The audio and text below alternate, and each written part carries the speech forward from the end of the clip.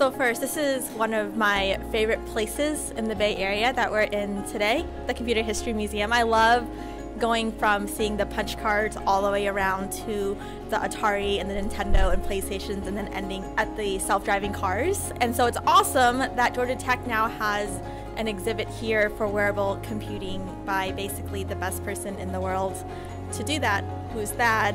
And I remember my freshman year of college, walking around the College of Computing and seeing Thad just wander around with things all over him and wearing like these random things on his neck and everywhere.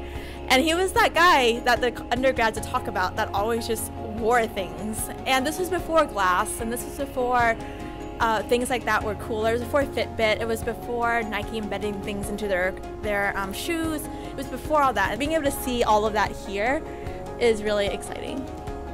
It's really impressive seeing how far everything has come in so few years. Now seeing all of what's there and seeing where it's going to go next, and now being able to be a part of developing that's really powerful. What puts Georgia Tech in such a great position for the future of technology is the people that it brings in, from the students to the professors. The students are always hungry to learn, great to network with, and I met new people here from Georgia Tech that were just happy to see more Georgia Tech people. And the professors, every day that I was there, they're always ready to help.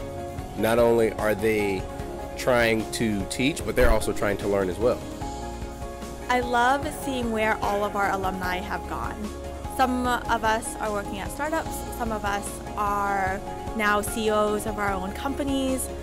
There are folks leading charges in nonprofits.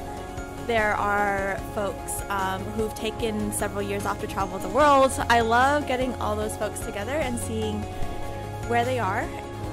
So I've thought a lot lately about what makes a movement successful, or what makes an initiative successful, or even what makes a company successful, partly because we're trying to start up this little startup inside the White House. And Georgia Tech has a few things. We have a great leader at the forefront of technology in Thad.